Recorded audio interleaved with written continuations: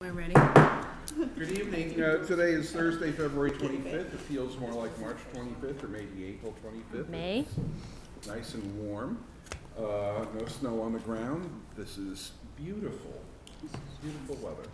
And it's good to be here with my colleagues on the Arlington School Committee and the professional staff here in Arlington. And we have some friends in the audience who'd like to talk to us. So the first thing we're starting with is our annual public hearing on the budget.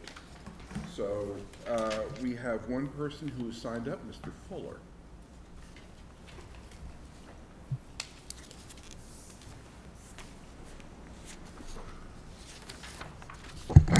Good evening, Peter Fuller, 7 Kilsyth Road, town meeting member, and employed as a lowly lunch recess aide at the Dallin School. There's nothing lowly about serving our children. Well, that may be true.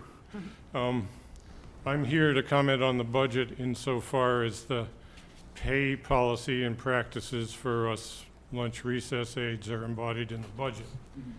Recently, we have been paid at an hourly rate below what is required by the Massachusetts minimum wage law.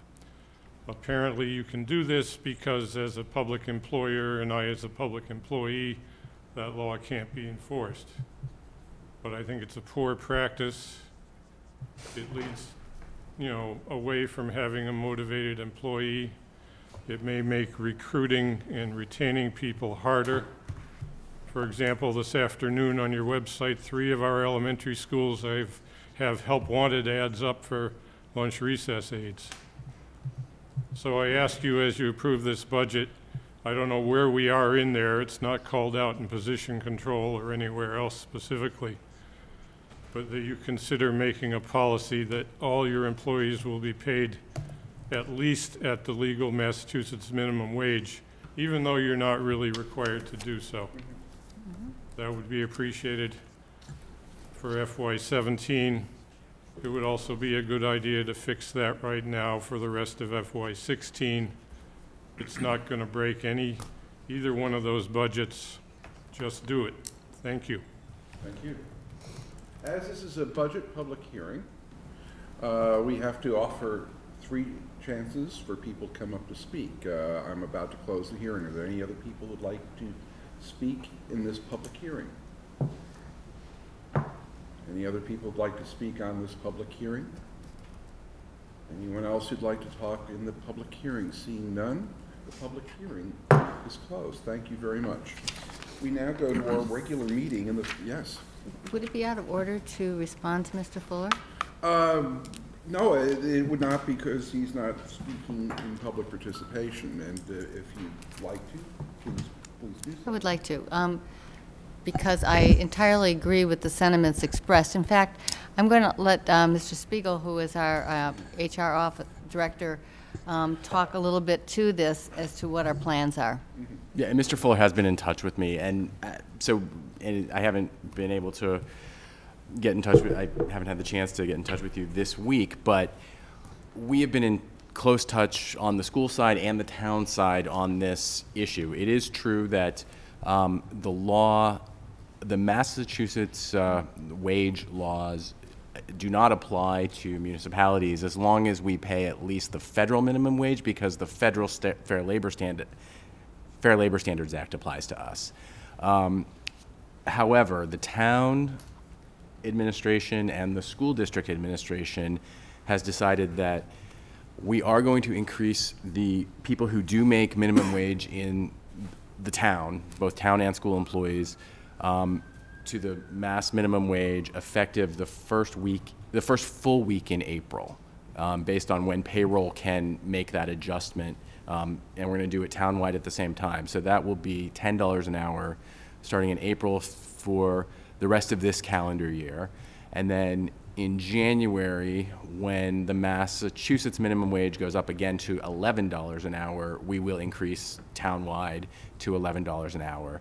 We wanted to be on the same page with the town. We didn't want to have town employees and school employees at that level not get the same. So So effective in April, and we will get a notice out to all the recess and cafeteria monitors to let them know. Great.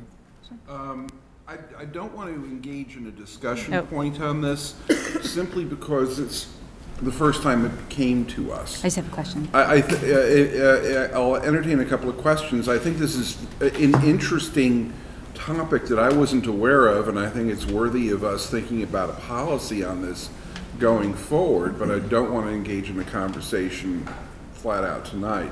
So are there any quick questions we can have, Dr. Seuss? Oh, I just have a quick question.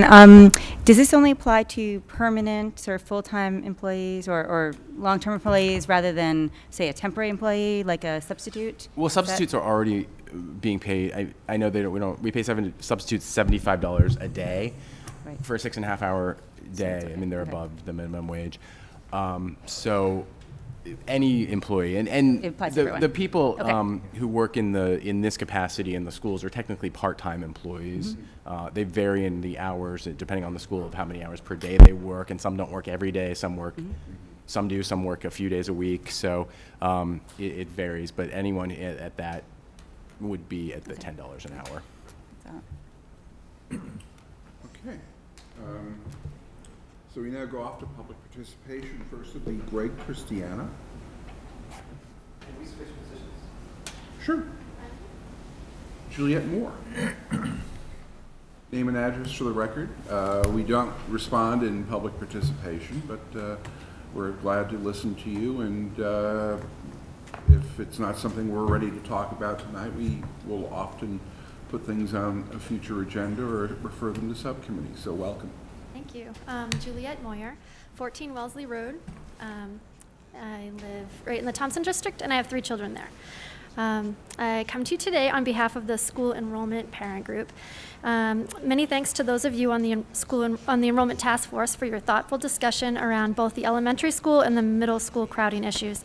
Thanks also to the other members of the school committee who come to the table with educational expertise and a commitment to find the best social, emotional, and educational solution for our students.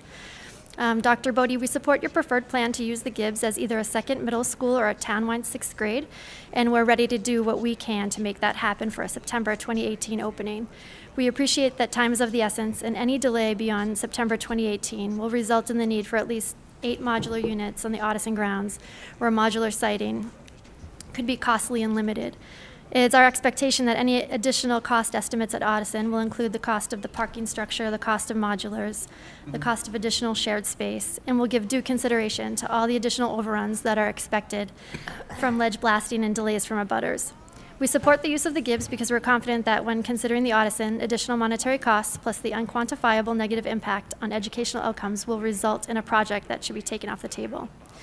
We value the Gibbs tenants. With regard to the ACA, Adam Chapdelaine mentioned on Tuesday's meeting that he believed there is an avenue within existing town spaces where a different model could work. As a group, we're eager to assist in rallying around the town in its efforts to find the tenants new homes. To that end, providing the tenants with notice this June will allow all parties involved to make necessary arrangements so that they can continue to be a part of the fabric of our town for many years to come. Finally, thank you once again for your support of the Thompson addition. Though the timeline is tight, the collaborative efforts of the members of the Enrollment Task Force make possible a September 2017 opening. Please know that we're willing to do all that we can to see these projects to completion, and if we can assist in any way, we are here to help. Thank you very much. Now, Greg, you're up. Name and address for the record, please. Yes, Greg Christiana, 82 Ridge Street, Precinct 15. I have children at or soon to be at Bishop. Like Juliet, I also speak on behalf of the School Enrollment Parent Group, and I'd like to reiterate the thanks for all the hard work that everyone on this committee has done, especially those on the task force as well. And I know Juliet covered a lot of material just now, and there's one aspect I'd like to put a finer point on. The Audison expansion, we believe, is a no-win situation due to the overall costs and where it leaves the Gibbs, which is in desperate need for renovation no matter what. To believe that the Audison expansion saves the Gibbs tenants from relocating, we believe, is a false choice. Renewing leases at the Gibbs on June 30th would solve no one's long-term challenges. So let's act now while we still have the chance before the costs to the taxpayers and to our children inevitably goes up. Thank you. Thank you very much. With us tonight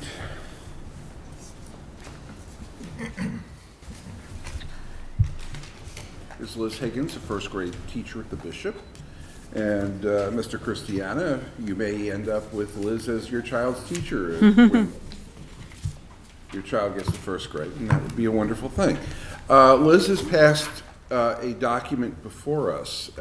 Liz, would you please take the microphone from Mr. Hayner? We don't want him to have it.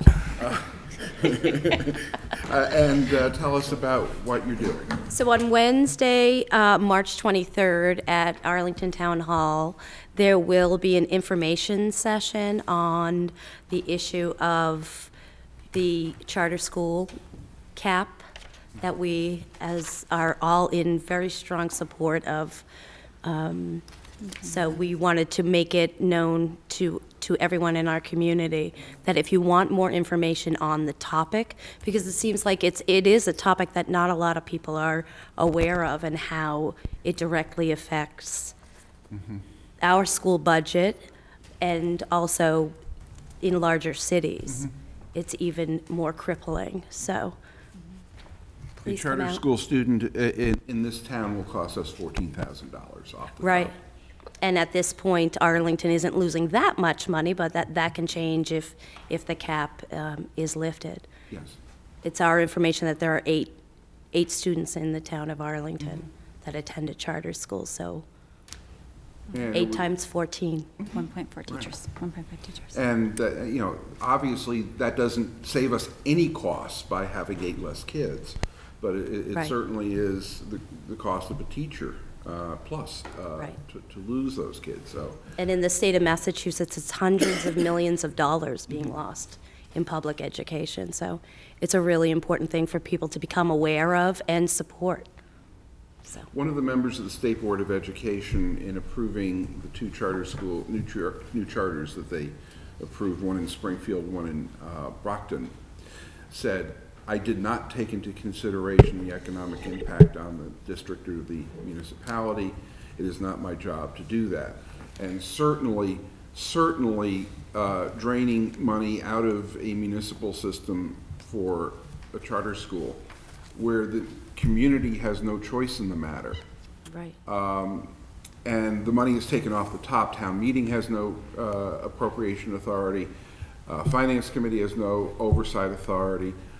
No safeguards on finances or governance. I have no problem conceptually with charter schools, but the funding and governance mechanisms are very problematic, and it needs to be fixed. I agree. And thank you for letting me speak on that.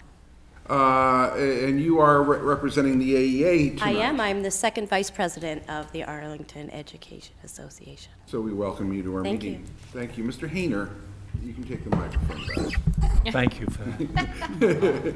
I'd just like to comment on the statement that you made about one of the commissioners on the state board. Doesn't feel that that's their job, yet they still create inordinate amount of mandates that cost us a lot of money. They're definitely, and I say it passionately, the legislature has to get some control on these people. No. Thank you. Okay, any other comments on this? I hope everybody would come and enjoy this event.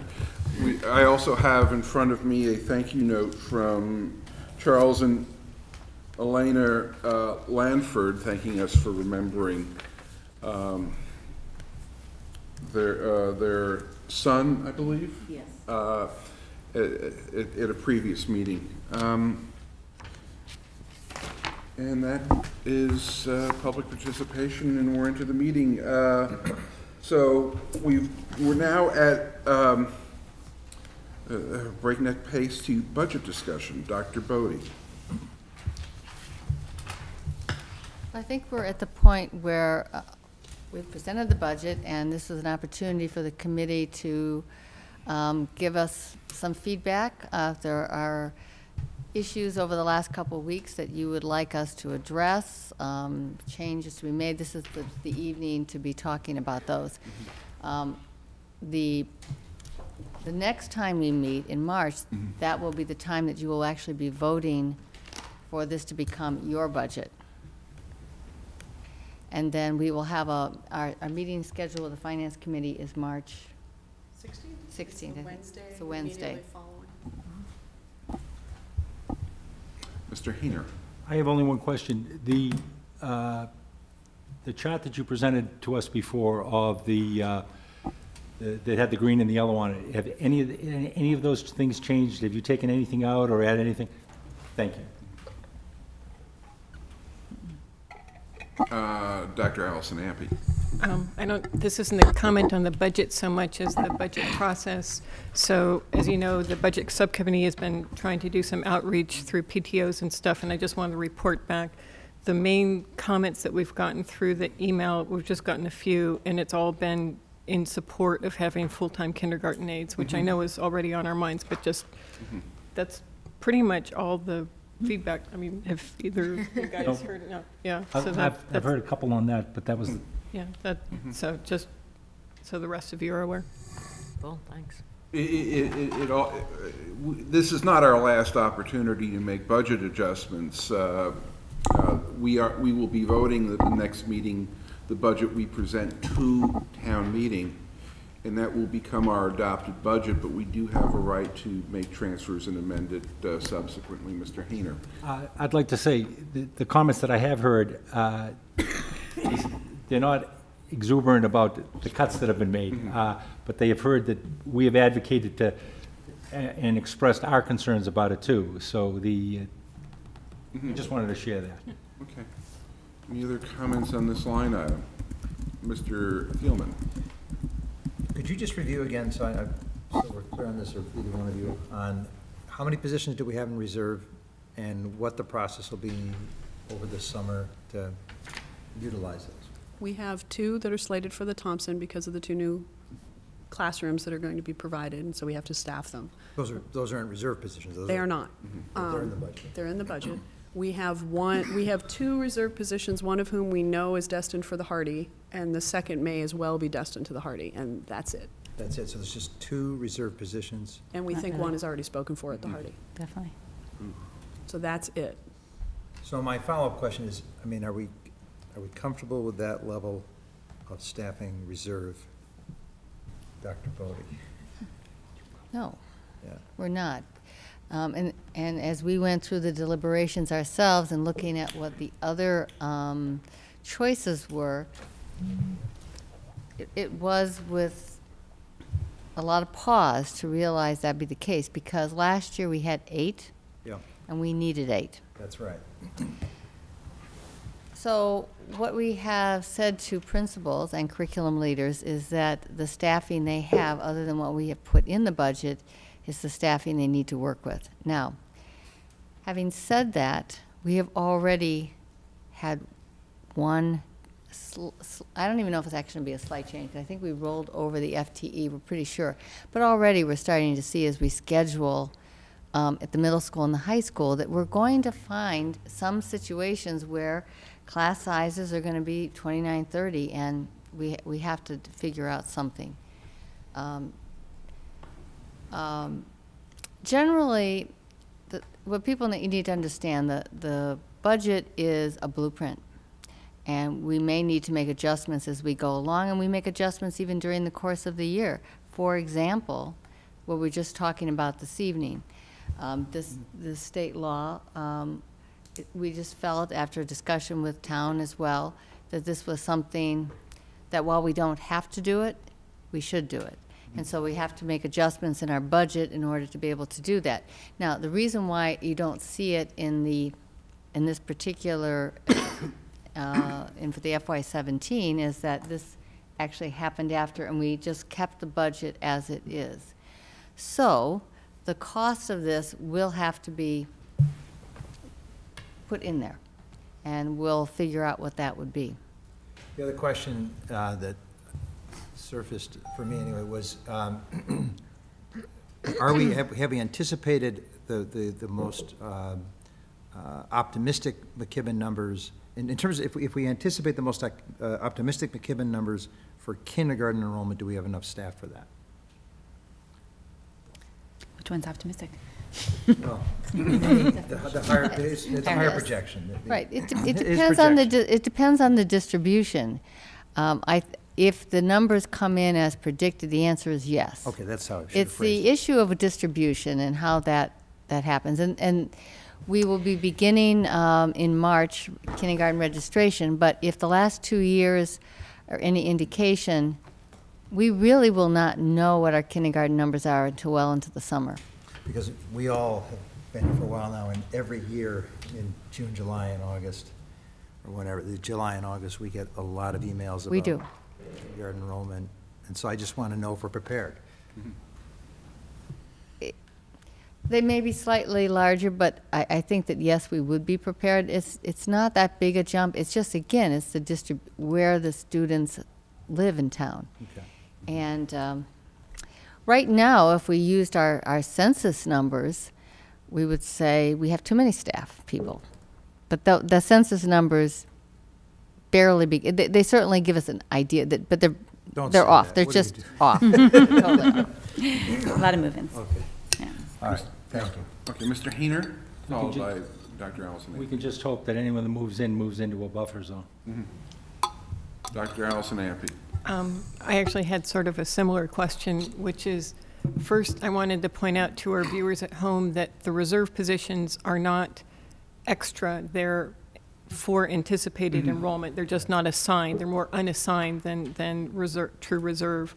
But I wanted to know when we added in the 4, I'm calling all of the 4 reserve,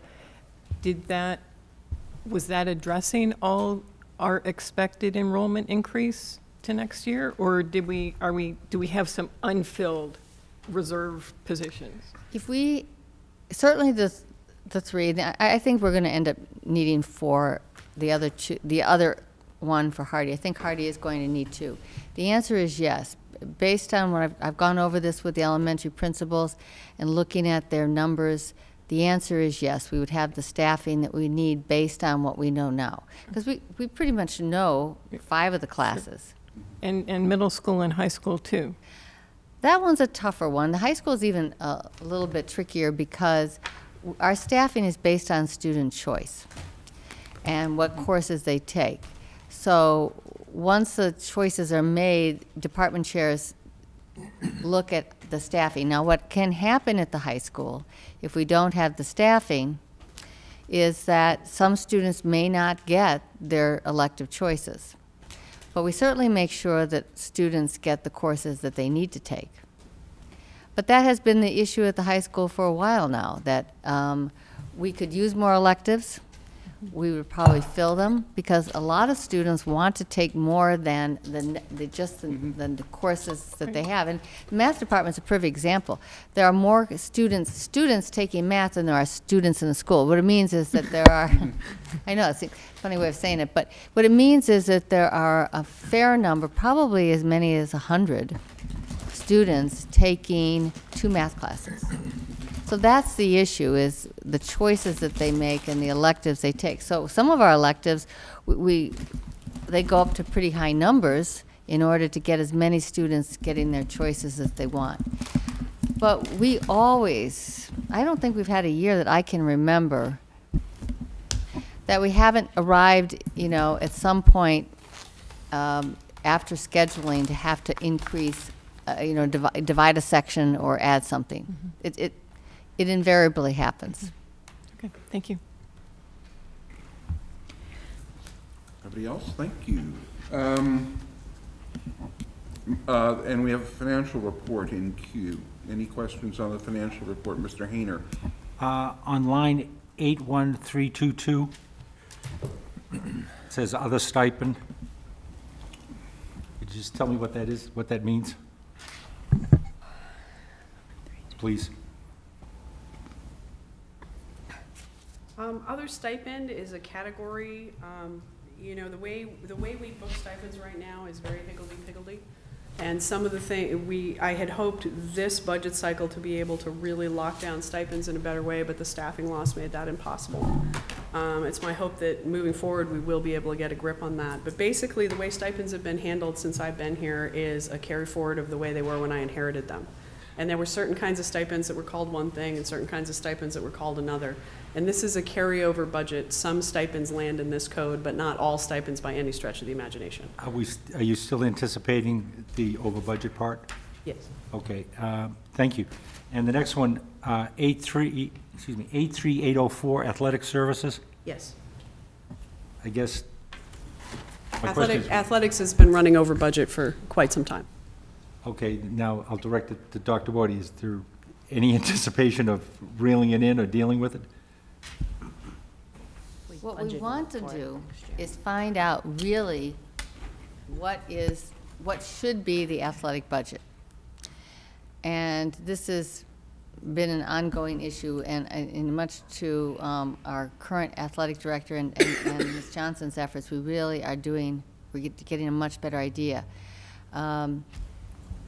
There are some costs that continue to increase, and what we would like to be able to do is to say, this is what you can spend, and that number has not been as clear as it could have been, and it's because it's actually difficult to get that clarity about it. But we are getting very close, and this number that we have in the budget now is actually very close to the state report we did last year, and this is the first time that I can remember that the athletic budget really reflects. And one of the things I think it's also important for people to know is that the fees they represent less than half. Do you know what percentage less they, because some people have this idea that we're funding the athletic department's fees. 34-ish%, I'd say, off the top of my head. Thank you. You anticipated my next question, and I appreciate the effort. My last one is line 87601, and I know this is going to maybe a difficult question to answer. Are these expenses? Those were the ones from the summer. Thank you. Thank you. Mr. Pierce. Thank you, Mr. Chair. I had two quick questions. One is on 81201, temporary salaries and wages professional. It's quite a bit over budget estimating. Where is this coming from, and what are our plans to deal with it? Many of the stipends live in this line. Okay. So intensified professional development hits to this line. Other types of stipends hit to this line.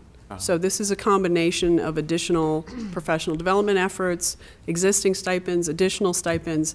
It's really kind of a catch-all. Mm-hmm. The one immediately below it, temporary salaries and wages other, is predominantly athletic coaches, but not entirely.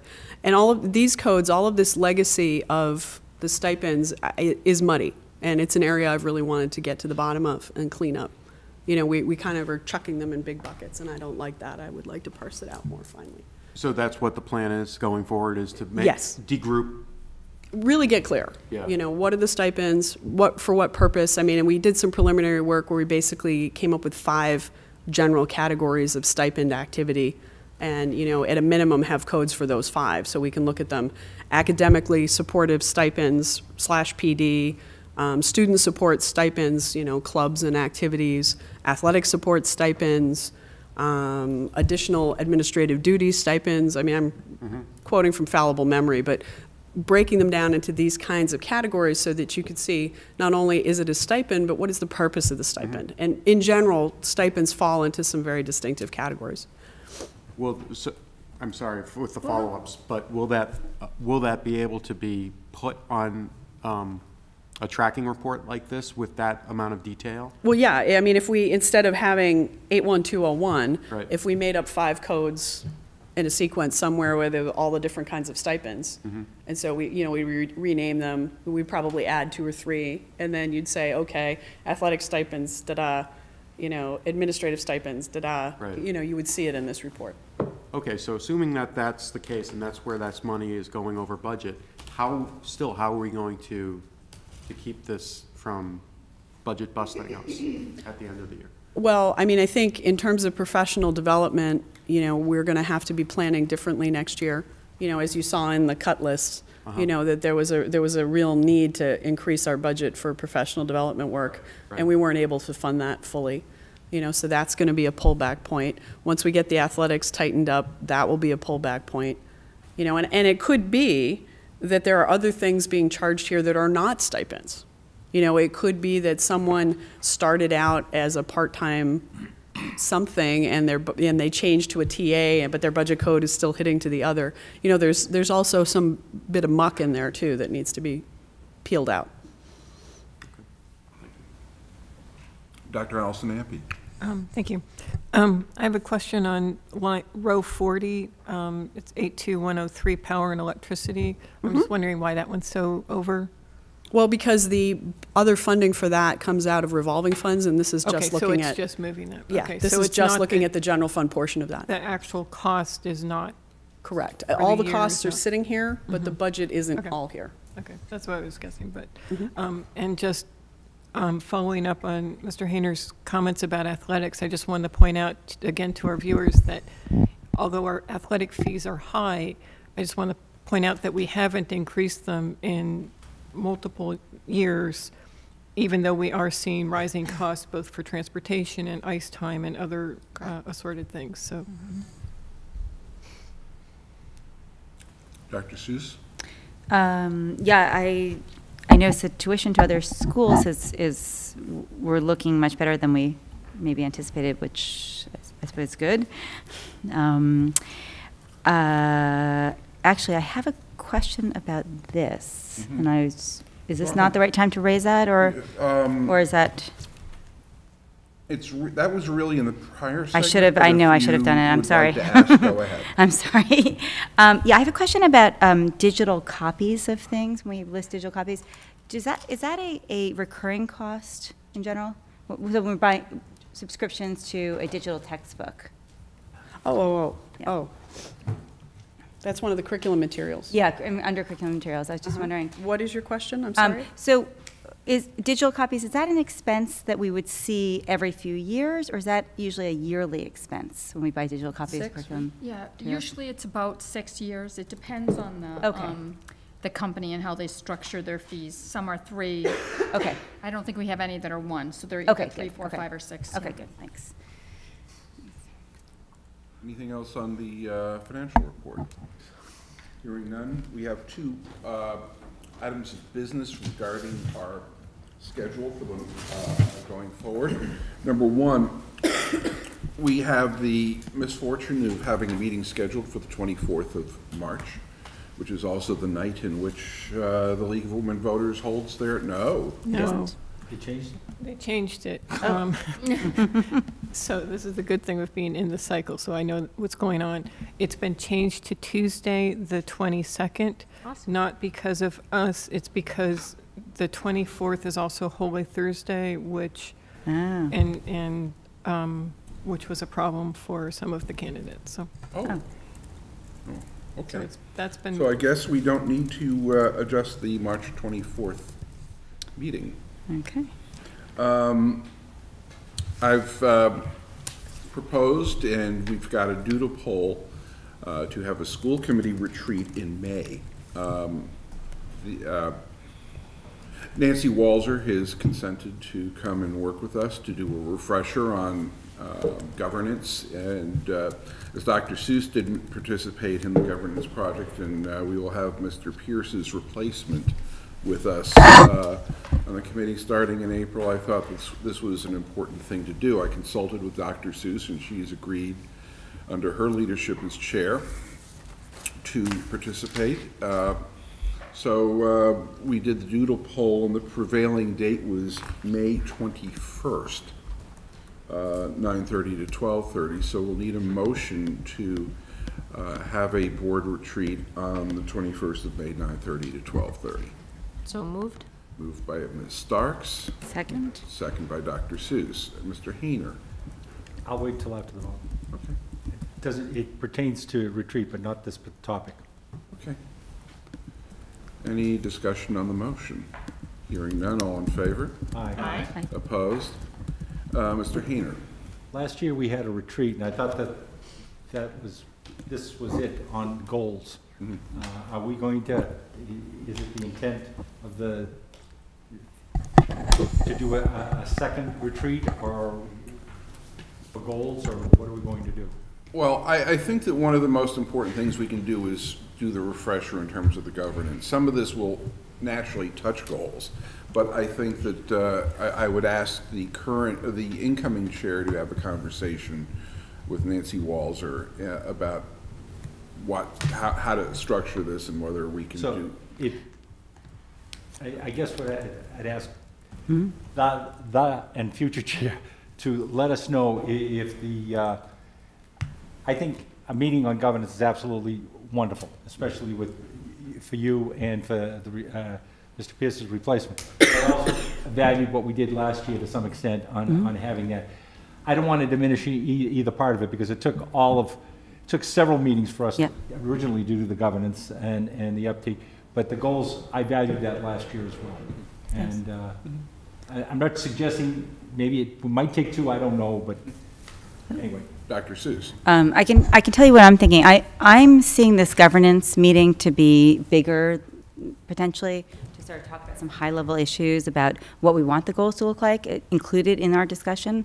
Because I think that we started to have that conversation last time and we didn't really finish it. So I'd love to have that kind of, I think that once we have that discussion, my thinking is when we meet again to finalize the goals, to craft them, that we can potentially have a shorter meeting then. That's what I'm thinking right now. I don't.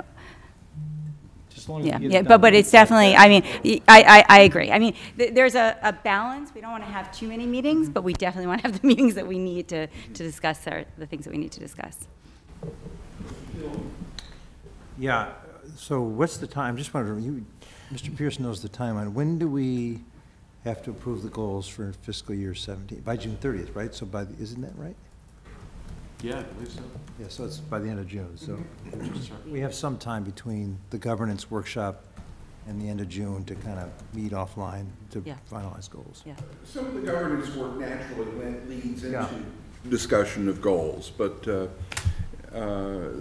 were intertwined. But before we go too far down the discussion, I will connect Nancy Walzer to Dr. Seuss and have them discuss what they think can happen so that we're not talking about this blindly. But the board's interest in revisiting goals in a retreat format is noted.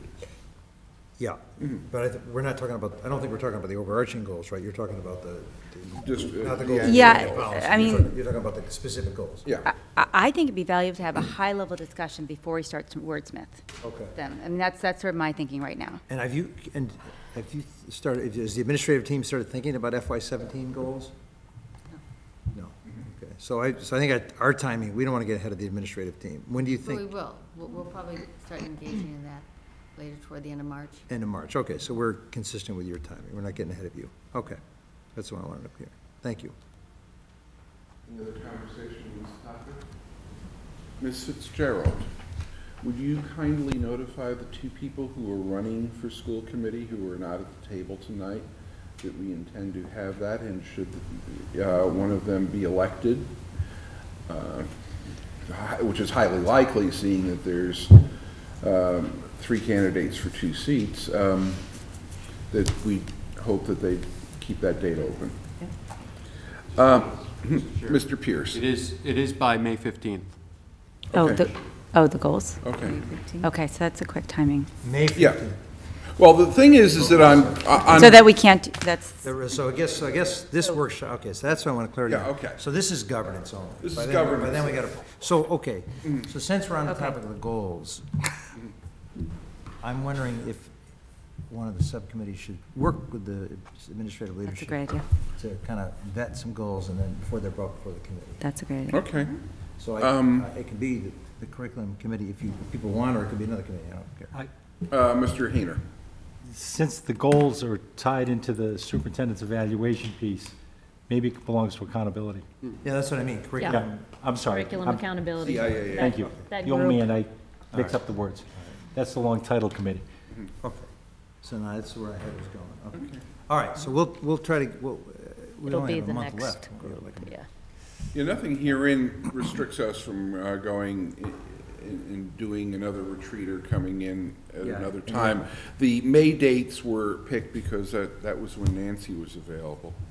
I tell you what, I'll talk to Dr. Bodie and see when the administrative team's gonna have a draft to review. If it's in March, we can do it. If not, there's a new school committee that sits in April, and there's nothing we can do until that committee's. I think that it would probably merit doing after the election, because I would think that a new member would want to have a say in the goal. Oh, yeah, well, the committee can't vote for anything until May 15th, but it's talking about vetting Yeah. or having a dialogue with the administration about goals. Yeah, I'd like a new member to be able to participate if they choose. Okay. It seems to me to be kind of important, but that, it's up to the board what they want to do. Dr. Bodie? Well, the policy says that. I think what's happened in the last few years is the process has taken a little bit longer. Maybe this will help it. I think we have, Ms. Fitzgerald can confirm this, but I'm pretty sure the final vote on goals has always been the last meeting of the school committee of the year. Yeah, that has been our practice. That's been the actual. That's what's happened. Now, I think that the goals have been presented early May for beginning discussion. And, but I think having something before it comes to the whole committee might not be a bad idea. Okay, so maybe the new committee in April, so we don't have to worry about it. Okay. Okay. Good. Superintendent's report, and Dr. Bodie, this will also include information regarding the school enrollment task force. It will. It would sort of be a combination. I think that we have 3 members here on the task force, but I think this is something that is very much on people's minds of how we're going to be moving forward. So what I thought I would do is give a little bit of a shorter version of a presentation that I gave the other night at task force with my recommendation and the reasons why. And there are some things that this committee perhaps should begin a discussion on this evening. I also have some other things on the report as well that we can get to. And by the way, since we're talking about goals and accountability, think of this as this is one of the goals. So we're getting an update where we are, okay? It's true. Yeah, very much so. And it's certainly something that has, frankly, been rather dominant on my dance card this year, for sure. My recommendation, after a lot of thought about this, is that the best solution for moving forward with addressing Addison's enrollment growth is to have this committee vote to use Gibbs as a school again. There are no solutions that are not without its positives and negatives, challenges and obstacles. There's just none of them. And it's only when you go through each one and you look at the costs and some of the challenges or the positives, timelines, that you start weighing all of these and look to see what really probably makes the most sense. The basis of my decision is that certainly one of the things that I hear a lot from teachers in the school as well, and from parents, is the issue of having a smaller educational environment. If we were to put an addition on Addison, that would make a very large facility of 1,400 students. And to be honest, if that was a viable alternative, I actually might lean that direction, because I think that we could do a good job as a school system in creating small learning environments within the school. But the fact is that it's really not a good feasible alternative, because it doesn't lay out well. There's a lot of structural problems in the site itself. Connectivity, I have a sketch of, I'm happy to share it with you, just received the other day, a sketch of what an addition might be, but actually in a conversation today with our architect that helped me on this, looking at maybe another model. But no matter what model you look at, there are problems in terms of how this addition would connect, what a labyrinthian walk it would be toward media center, cafeteria. The other piece of this is that when you put on an addition to an existing building, it always triggers other codes in the building, the existing building. And until we actually would look at that, which, by the way, this task force wants us to look deeper into both the Gibbs, I'll talk more about that in a minute, and the Addison alternative. But when you look deeper into all the costs, those are potentially going to be significant.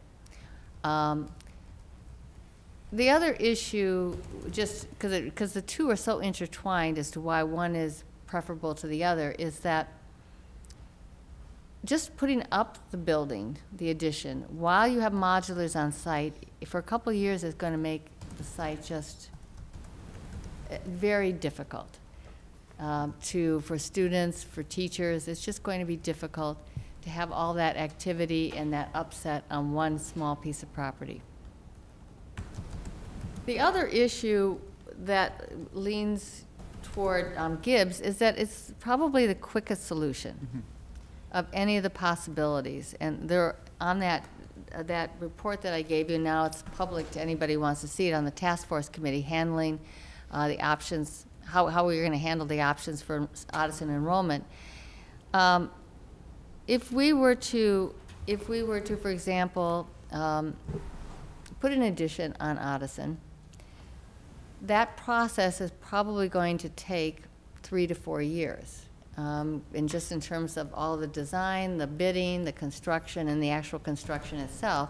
Meanwhile, you're having modulars there. It is possible with the Gibbs solution, should we back it out and begin some movement toward it, it could be possible July 17 to begin construction so that students could be in the building in 18, which would mean that we'd have 1 year of 8 modular classrooms at the middle school. If we have to wait yet another year, we're going to have to add on probably at least 2 more modulars, classrooms, and incur the cost of continuing to rent the ones that we already have, as well as adding the cost of installing 2 more. So it's really, it's a cost issue as well, to not be able to do that. Another issue is that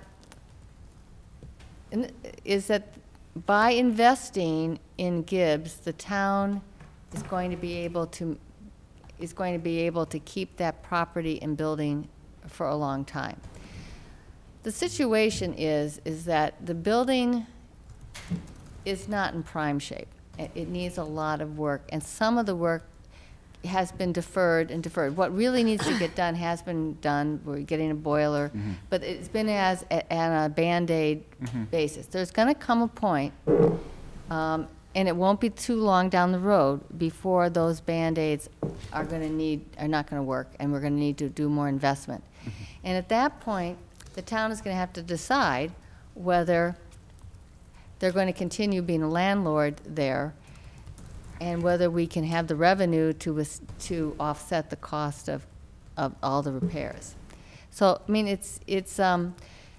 we have to invest in something. And there's been this fall, and I appreciate everybody's input into this, because I think it's been a very dynamic and engaging conversation. We've had an enormous number of options to take a look at. And I think that's been a great process. But and they've included Gibbs, and they've included new schools, and they've included. But the thing is that we're going to have to invest in one of those. And if the town does that investment, that money is not going to be put into Gibbs. And I think that that's part of how we need to think about it. Is this an asset that the town wants to hold on to for a long time? And without that kind of investment in money, it's probably not going to happen. It's potentially the cost of renovating Gibbs might be one of the least expensive of the options as well. If you I will tell you already that the task force has taken off the table doing a new school and also doing a wing, an 8th grade wing, or just having the 8th grades here at, in the high school project. And the two factors in that were the cost. If you were to build a brand new, smaller middle school for, say, around 500 to 600 students, you would probably choose to have 80,000 square feet. That's what is going on right now, and if you can look at projects that MSBA is funding, that's about what it would be. Well, new construction is about $400 a square foot. So it's a very expensive option. The other issue with a brand new school is that we don't have a land for it unless you can acquire it some way. And most of the land in town is under conservation, or it's under Parks and Rec. In both cases, I think you've got to go to the state legislature for a home rule petition on it. It's quite a process. So that is going to be an expensive alternative and long. And then the other part of that new school is, does the town want to do a project like this without the support of MSBA? Mm-hmm. And if the answer is no, then we have to wait till the high school is well along in order to even, we could submit it, but it's probably not going to be considered until well along. And then that could take a couple of years. And then the construction itself will take from beginning to end about 4 years. Mm-hmm. So it's so far off to solve our immediate problem. Mm-hmm. Same thing with the high school. The high school is going to be at least 5 years from now to when we have the project complete. And the cost is going to be more than you would think, because there was an assumption in this idea that we could just easily share all the core facilities. And that's not really probably likely. And just take one of the core facilities, gym. Right now, we use both gyms most of the day. And by the time we get further along, the high school population is going to increase, and we're going to really be needing to use both gyms. There is not going to be the possibility of having the 8th grade use a gym. They have a gym program twice a week. If you look at our elementary schools, just to give you an idea, because we've talked a lot about that at the table, we have a school of 450 students, a gym. We have double classes in gyms with 2 classes per week in order to cover all the time. So we would almost need we need a 3rd gym here on site in order to have the program. So we have 2,100 kids on this site with a 3rd gym. And it wouldn't happen for 5 years. And during that time, we would have modular costs at the middle school, up to 18 to 20 modulars during that period of time. So it just didn't seem like a feasible option and would deal with our immediate need. So it's going through this process, thinking deeply about it, all the implications, that you finally start to say, well, that doesn't make sense, that doesn't make sense. So right now, the task force is considering the 2 options of the Gibbs renovation and an addition at the middle school, and they've asked to have a more in-depth look at the numbers of what would have to be done. Now, while this report that I gave the task force has already looked at that, I think that we could go even, deeper to get a more costs. So, for example, at Gibbs, the cost for renovation was based on what is the going rate right now, which is $275 a square foot. Well, we probably, and that's not a bad way of doing it. In fact, that's often how, when a designer comes in and does their proposal, they do it on square footage. Because until you really get into schematics of a project, you don't cost these things out. But we could do some costing out, for example, with HVAC. Mm-hmm. We know that if the town wants to hold on to that building long term, patching it isn't going to be the right thing to do. So what is it going to cost? What kind of a HVAC system would we get? And we could cost that out. And those are the kinds of things, dividing up of the space. So for example, the current Gibbs doesn't have a lunchroom, a cafeteria, or a kitchen. So where would we put that on site? What would that cost? We can do a lot of that. In fact, Lori Coles from HMH is putting together a proposal right now. After the task force, I contacted her to look at exactly that for Gibbs, and the same thing for the middle school, which will involve structural and mechanical engineers and their cost estimator. So I think we'll even get in a little bit more deeply into this. But basically right now we're down to these two options. As I said to the task force, a lot of people are talking about, well, if we do Gibbs, should that be a 6 through 8 or should be a single grade? And that is a decision that would have to come from the committee, and I think we'll have to have more discussion about that. When would we have to know? Well,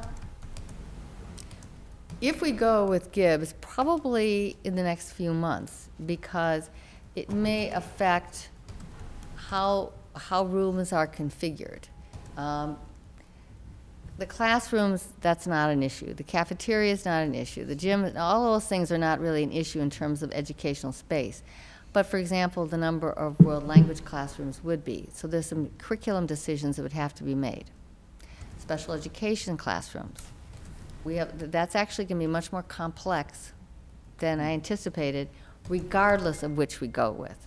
So those things would have to be thought about. So this is going to be a little bit more ongoing, but I would like to keep us moving down this path so that we don't get in a position where we've put ourselves in a position where we couldn't move forward with one of the options in as the fastest way possible. Mm-hmm.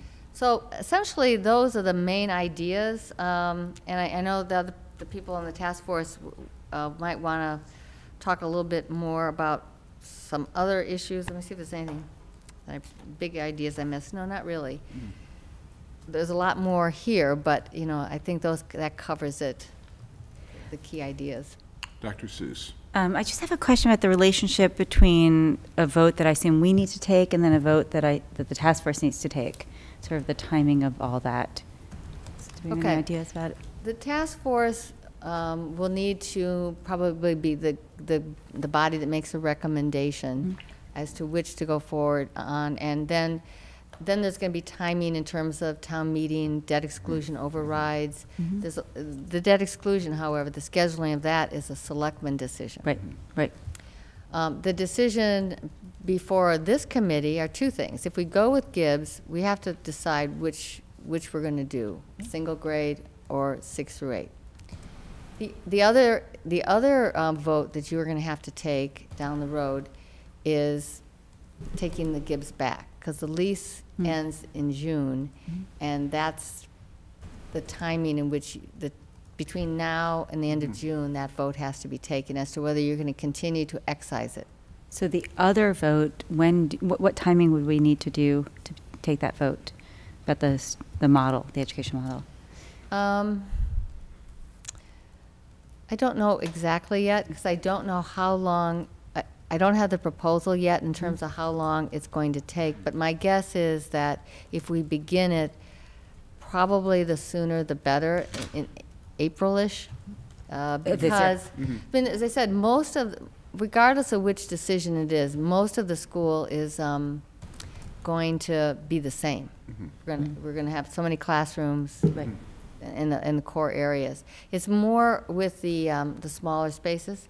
I will say that I asked that question of Ms. Coles, and she said, people should not have the expectation that this next level of study is really the true cost of it. Right. You never know the cost of a project till you go out to bid, and you get the bids back. Right. And when you go into schematics on a project, that's when you can start even sort of changing spaces. So this is not in any way precluding. So I wouldn't think that you'd have to make it in April, but I can find out. But I think the conversation and the pros and cons of it can certainly go forward. And I know that you're thinking about that too in terms of how to engage parents in that conversation. Mr. Hayner. I think it's important for us to make this decision informed, have a good discussion as soon as possible based on the discussion the other night to go out. I agree with Dr. Bodie, you're not going to have a definitive cost factor that we can go to the bank on, but if we're going to have a 6 to 8, that part of the configuration, as Dr. Bodie said, may expand the language programs and things of that nature as opposed to one grade.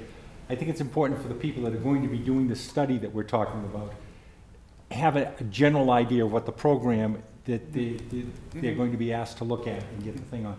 The other thing I would ask the chair, again, to have Dr. Bodie talk to council for the proper language and for notification of the tenants. I want to make sure that we're doing that as it's a definitive vote that we're going that way. I think that's the direction we're going, but at the same time, it's important to have the correct language and the timing. Thank you. Okay, I think the consensus of the committee is that we'd like to have that language, and I would hope that we'd have that for the next meeting. Whether we act upon it or not is up to us, but I think that to have it in hand is important. Dr. Allison Ampe. Thank you. I appreciate that you sent us the information that you sent to the task force a couple of nights ago. I've been thinking a lot since your recommendation came out about the 6 versus 6 through 8. And how are we going to make that choice? Things that are coming up to my mind are how much will it cost? I mean, will there be a cost differential? And the back of envelope calculations that I'm doing suggest that there would be a significant cost differential. And I think we need that as a number as part of our discussion. It needs to include, we probably would get rid of busing costs. So we need to know what those numbers are. But I can show you how I was coming up with numbers, just making guesses of what the split would be and what the class size is, and then trying to deal in things. But as I've been thinking about this as a school committee member who's going to have to make this decision, a 6-8 versus a 6, I can see lots of pluses for the 6-8. But my concern is when I think back over all the past years, the complaints that we've heard, I'd say inequity has been a core of almost all of them, especially things that come up with really upset people. And when I think about our budget and how tight our budget is, and think about adding, I was coming up with hundreds of thousands of dollars of costs of having it be a split school, 2 split middle schools, as opposed to a single grade. I'm having a really hard time justifying those additional costs and trying to figure out how are we going to maintain equity of education for all of our students across the town.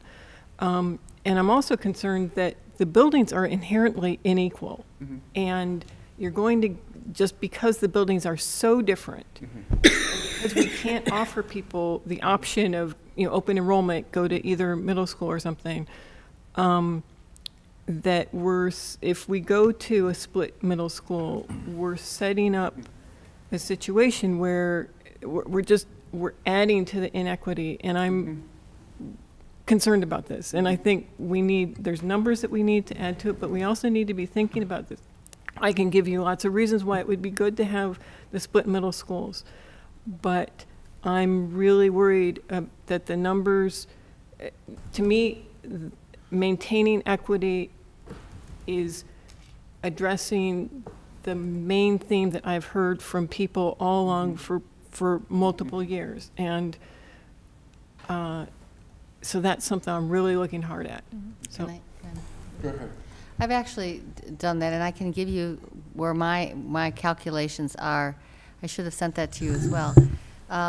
Yes, you're absolutely correct. There's going to be incremental costs. There's always going to be costs in terms of enrollment growth.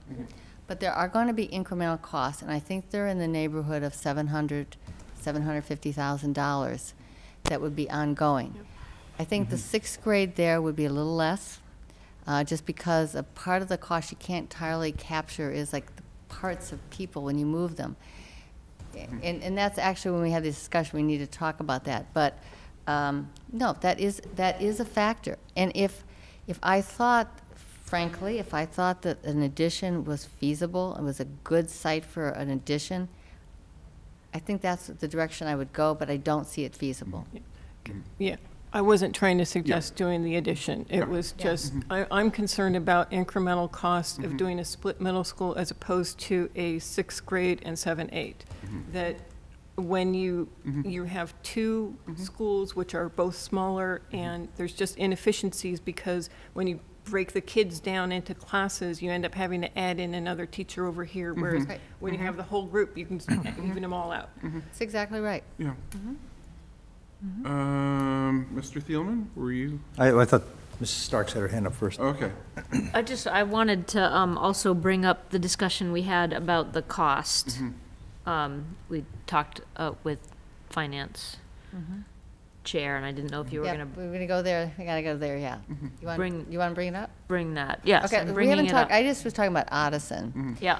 But should we talk about Thompson right now? Well, no. I mean the cost of doing the study. The cost of doing the study. Yes. Well, I've talked about that with Ms. Coles, and I just have to wait and see what the proposal is, and we will work with Finance Committee to find the money. I think that I've narrowed it down to what people need to, and if we can keep it under what the procurement number is without having to go out to bid, that would be ideal, because time is of the essence when you have to go out and get quotes, and it just takes much more time. I think it can be, but I don't know for a fact. Now, where are we going to get the money to do this? The Finance Committee has suggested that we take it out of school funds and take it out of reserve accounts.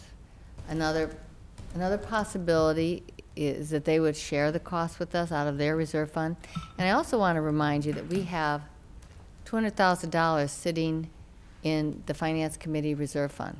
Separate and apart from theirs, that we have a article to move that money to the stabilization account, special ed stabilization account. It's possible, because it's not earmarked now, to use some of that money. One question that came up at the committee meeting was, could we, when a debt exclusion goes out, could the money be reimbursed? And one member said, didn't think it was illegal, how the mechanism would work. So I think we could do that. I think that's the best way of going forward, because otherwise we're going to have to wait much longer, and the longer we wait, the less chance we're going to have to be able to get this done in the time frame we need to get it done. Yeah, so I just wanted to make sure that people understood. I thought it was a gracious offer by Mr. Tosti. I mean, he spoke and said, listen, I'm chair of the Finance Committee. I can't speak for them. They would have to vote on this. But what if we shared the cost? What if it was a 50-50? We'll take some money out of our budget, you take some money out of your budget, and we'll get it done right away. And, I think everyone was very eager to get this underway because one of the things that John was saying, who's the engineer who's on the committee, John Coles, right? An architect. Was saying that, we're a very tight squeeze to make it in for the, 18 school year. And so anything we can do to kind of pull it up. And so we said, well, if we could start this right now, but we don't have the money right now because we haven't asked for the money. And so Al said, well, why don't we think about splitting it? So he was willing to go back to the Finance Committee and ask them and see what they thought, and so. It was very gracious. And, it was. I thought it was a gracious way to kind of move it all forward, and really made me think that they also are starting to see how quickly we need to solve this problem, and that they are also working on it. So I thought that was really a good outcome of that meeting.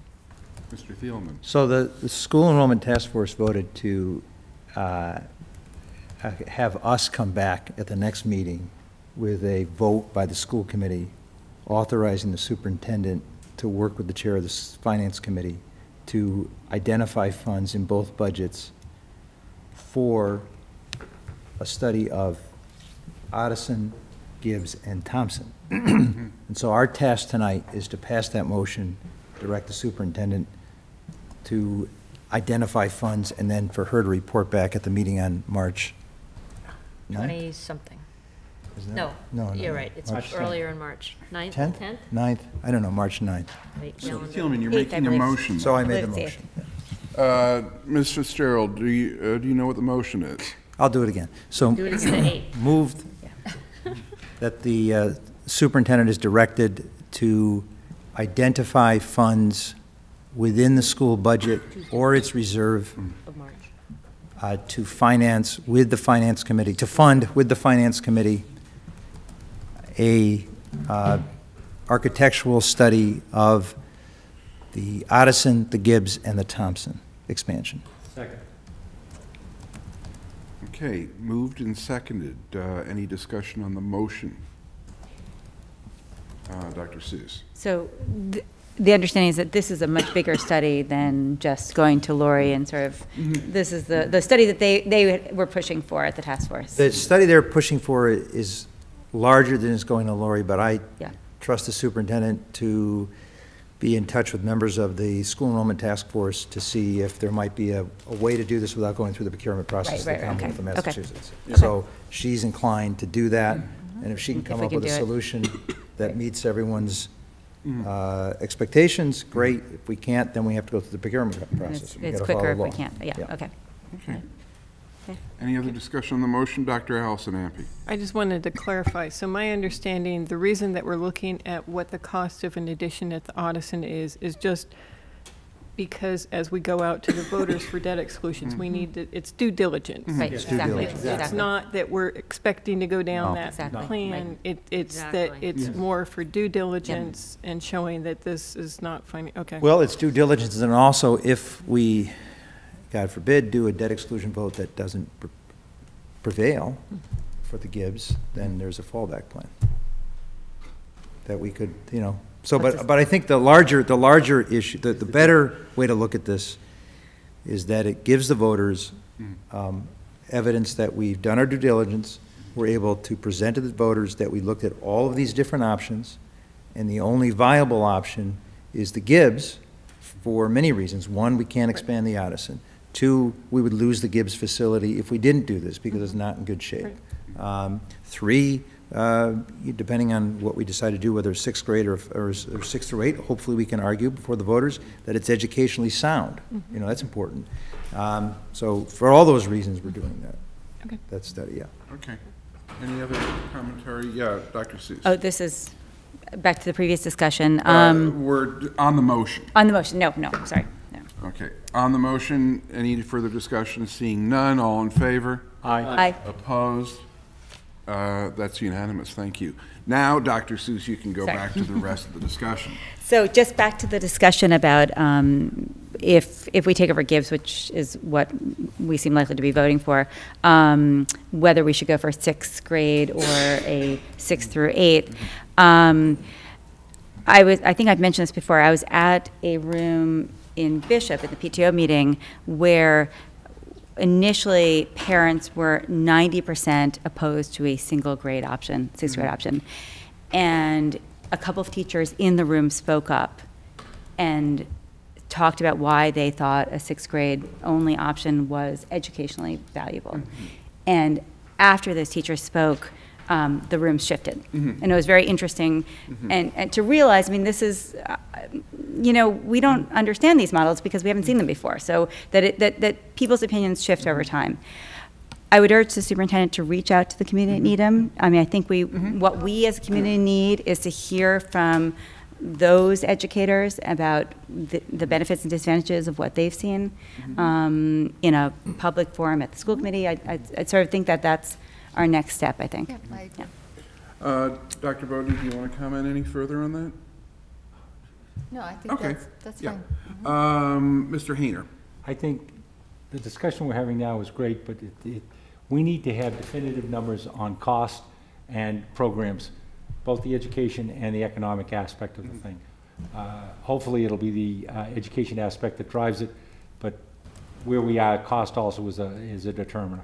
But we need that information, and when we get that, digest it, then have the discussion. And that's the discussion on the configuration. Yes. I would ask that we do this as soon as possible, because going forward in the study, we just, I think that's an integral part of the direction of that study. If we're doing a one grade as opposed to a multi-grade. Mr. Thielman. So the other thing, so regarding the vote to not renew the lease for the tenants of the Gibbs, I think that's something that we can't just say we're going to get the language from the superintendent next week and then take a vote. I think we got to announce the date we're going to take the vote, because we need to hear from all people in the community on Yes, that. may I? So Actually, I think the scope of your decision-making in this topic is whether you're going to continue to excise it. correct. I think the awarding of leases is in the realm of the Yes. That's right. of the selectmen. Right. So I think the question is, you know, I think I know where we're going to go. I think I know where I'm going to go. But I think it's important that there's due process and we allow the public to have input. I think it's an important part of the culture of the town. So I'm uncomfortable with the idea of just doing it next week when we get language. And I'm wondering when you think, Dr. Bodie, when you think is a good time to do it? I really need to find out when the study can be done. How much time is it going to take? And Okay. I probably might know that in a couple of days, and I can let you know. Okay. We just had the meeting Tuesday night, put the proposal out there, asking for a proposal, and so it may not be till next week I get an answer. All right. So I think it needs to be announced in the agenda well in advance. We're going to take this vote, and it needs to be clear so that we can hear from everybody. I think it needs to be an item in the next agenda, and then we can have a discussion on it. We can have people coming in, if they so choose, to discuss it. But I think that it needs to be in our agenda for the next meeting so we can get, and we'd have a proposed vote in hand as a roadmap for where we are going, because having that vote out there is really sort of like a warrant article. It's a warning that this is serious. We're about to make the decision. This is the language of the proposed vote. We've asked for the language. So it's sitting there and it doesn't come as a surprise. But my concern, and I don't want to get into a debate here on, as the chair, if I were a member sitting out there, I'd be forceful on this, but I worry about the long-term impact of any kind of delay. At this point, I'm looking at two proposals. If we are heading towards a Gibbs proposal, then it is not in our advantage to allow that process to delay, because there are kids who need to be housed and educated, and it will be more costly and more disruptive if we lose the opportunity to open that building in fiscal 18. So we can study, we can prepare, we can do everything we need to do, but I don't want this committee to lose momentum to the point where something we've done has put us in a position where we can't achieve a September 18th deadline. Yeah, but I think that can happen whenever we take the vote. I don't think, because I think there's two things going on. One is the desire for this study. And so, and the other thing is so the vote doesn't, it can, if you want it, you're the chair, so if you want to put on the agenda for the 10th, it takes place on the 10th. Do we want to coordinate this with the school enrollment task force?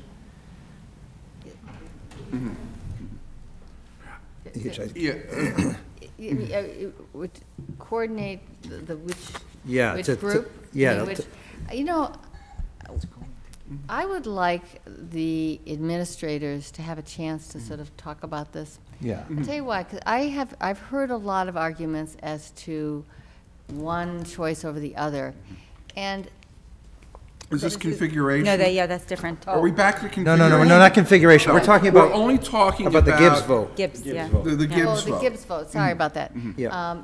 I think that it's been delegated to the task force to make a recommendation. Yeah. And the recommendation will come back here to the committee. And then we vote on it affirm it. afterwards. But the task force is the one, and then the task force will look at what the next steps are going to be in terms of moving it forward. So we're trying to build a coalition Yes. to get debt override, debt exclusion. Yes. That's what all of Yes. this is about. So I think an appropriate process would be next, 2 Tuesday nights from now, March, March 24th. no, March, Oh, before March 10th. 10th, March 10th. No, the school, the task Next- force. our next Eighth, meeting. March 8th. Task force is meeting on the 8th. Yeah, March 8th. So at the March 8th task force meeting, I think you and the town manager do the agenda. I thought it was April 8th. No, it's No, March March 8th. Yeah. Our next meeting is March 10th. Okay. All right, March 8th. March 8th, so March 8th, the school enrollment task force meets. And I think since we're in a public meeting, I can talk about this. On March 8th, at that meeting, there should be an agenda item, Gibbs decision. Yes. Okay, there will and be. then once that, and then once we have that, then we can come to the school committee on the 10th. But I don't know whether what the task force has asked for can be accomplished by then. I thought it was April 8th, but No. I can. March 8th, March 8th is the meeting. Yep. The ask at the task force was for us to take a vote authorizing you to find money to do the study, and for you to come back at the meeting on the 8th with a Cost. cost for And the a study. timeline And a for the timeline study. for a study. That was it. Not to have the study, but the cost and the timeline for the study. Which means they won't. That's why it was only going to be 2 weeks away. And at that meeting, I think we should, if we're going to take the vote as a school committee, I think we should put the Gibbs question on the table. Okay, Mr. Heener. Does that make sense? I asked for earlier was that the superintendent get a legal opinion on drafting it. Didn't ask for it for the next meeting or whenever, just so we have that in hand. Yes. Whenever we decide to do it, we have the right thing going.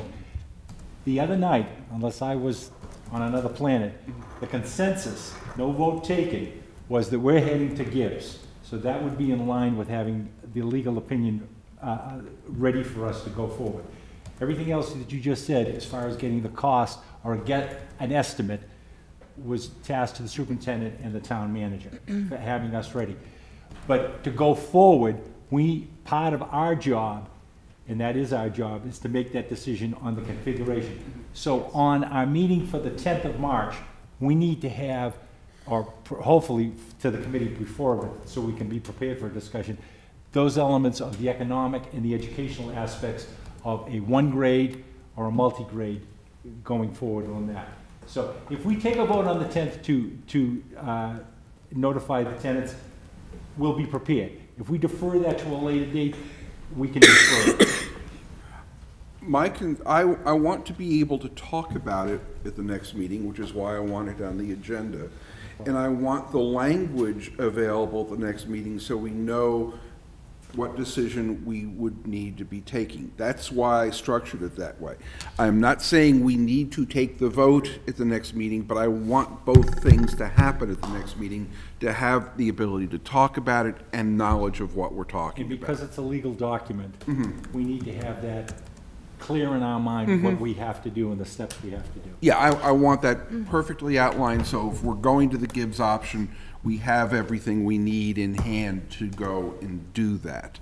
That's all I'm asking for. I'm not asking to force a decision on the 10th. Dr. Allison Ampe. I just wanted to follow up. I think we don't want just the language of what the vote is. We need to understand the mechanism, who does the notification, I mean, and what our role is in it, and also what the options are after that, because I'm thinking we can vote to, or we can direct whoever to vote to not renew the lease, but that doesn't necessarily mean that we are telling them that they have to leave. And that's a separate thing. We need to understand what all the moving parts are here so that we understand when decisions need to be made, because we may have notification deadlines, or we, meaning the town, may have notification deadlines for when, even if we don't renew their lease, that we have to say a year ahead that you're going to have to leave. That's different. Superintendent Bodie, is this something that would, town council would be addressing? I will definitely talk to town council. I think that your vote needs to wait until the task force makes a recommendation. Yes. Yeah, I think that's pretty important. And that's not gonna happen until we get the outcome of the thing that we're Which is trying to 90-ish. pay for. Yep. So Right. none of this is gonna happen at our next meeting. Yeah, so I think that's. I'm not saying it's What we gonna were trying to happen. do was make sure that the study happened before June 30th, so Yeah. that we could make the vote Right. before June 30th. This vote is gonna be very tight. It is not gonna be in March, it is not gonna be in April. Right. It's gonna be in May or early June. Because we won't, because we won't have the information, we won't have the outcome of the study. The vote Well, to I dispose want, and what hold on. Yeah. I want to know what the path is. Yep.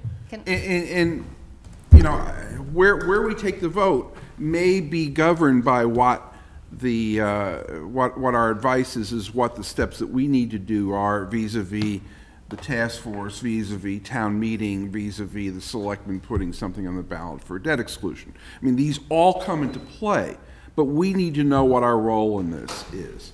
Now, the other thing I would say is that the task force took the other options off the table, and I think that was appropriate. I think they looked at them and said it's too costly or too impractical.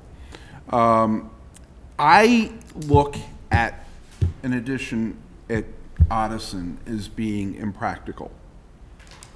If I had my way, I'd be taking that off the table and using our prerogative to say that's the one that we can't live with educationally, that you can't put 1,400 kids up on that site. The architectural problems are just huge, trying to blast into that ledge across the parking lot and then to try to come back. That is not a suitable site for a bigger school, and I don't think that it's in our interest to have the largest middle school in the state. That's my opinion. And if I could, I'd take that option off the table and we'd be moving forward right now. But we've made the commitment to do the study. But I also want to have every bit of language and process and procedure we have in hand so that we do not find ourselves delayed at some point where we're looking around, figuring out what to do, and next thing you know, we've missed something that gets us to a point where we can't have this open in 2018. And that's my goal, is to get this done by 2018, because the cost and the disruption of extending it past that date is major. And I think that we have sat here as good listeners. We presented this problem to the town almost a year ago, and we've had town hall forums, we've had lots of engagement by the community, lots of people going out talking to folks. We have done everything we can to solicit every option, to vet every option. We've done a great job. I think that it's time that we start moving forward because of the urgency. That's just where I'm standing. And unfortunately, as a chair, you know, I sound a little too proactive in this. I realize that. I need to defer to go where the committee wants to go, but the only thing I can say is let's have all our ducks in line. Let's have all our papers and our votes and a clear sense of the process in line so we know what to do and then can have a sense of when we need to hit certain steps in order to make that happen by 2018. That's my position. I'm not going to try to talk you into doing anything, but I want those decision points to be clear and have us with the resources to make them when it needs to happen. And if the discussion tonight is building it, if the members here who are on the task force are bringing back sort of a message in their mind as to what we're thinking, that's not a bad thing. Even without a vote saying that the school committee wants to go in a certain direction, which I wouldn't call for at this point anyway. But I think that the reason why we're having this conversation now is so that everybody in this room has a chance to deliberate, and that the community and the task force and each other have a sense of where each member is. So I'd sort of like to go around the room very quickly to get a sense of where people are thinking, whether or not Odison is a viable option, and if they are committed to expediting this to have a school open in 2018. Just a statement of opinion or thoughts on those two questions. And Would you repeat them again, please? Yeah, the question is, if there are members here who think that Ottoson is a viable option that we should spend time thinking about, or who are almost certainly going to Gibbs, and then is there a commitment to moving this to the point of getting a school open in 2018? Mr. Hayner. I do not think Ottison's an option, given all the reasons Dr. Bodie has already stated. I think going forward with Gibbs, and I support doing it as quickly as we can with due diligence to open it in 18. Okay, Mr. Pierce. What he said. Okay, Dr. Allison Ampe. Pretty much what they said. I'd like to see the numbers that are coming in, but it sounds, I can't figure out how we could possibly put a workable addition at Ottoson. Thank you. Ms. Starks. Yeah, if what comes back is that there really is no way to make a workable solution up there, then I'm absolutely for whatever the superintendent recommends. Mr. Thielman. Yeah, I mean, I think once the report comes back from the architects and technicians, I'd probably be where Ms. Starks is and accept the superintendent's recommendation. Dr. Seuss. I think I agree with the superintendent that theoretically a large middle school could work. I think if we were building one from scratch, we could create a structure that would work. But given the current configuration, it doesn't work. So. I cannot support building at Ottoson. And I would like to see us move as expeditiously as possible to get a building open in 2018. Mr. Thielman. So I think we're in alignment. I don't think anyone's expressed an opinion opposed to the chair's opinion. No one's said anything opposite of what you've said. I think the question is, are you, so to clarify, are you proposing a vote on the 10th? No.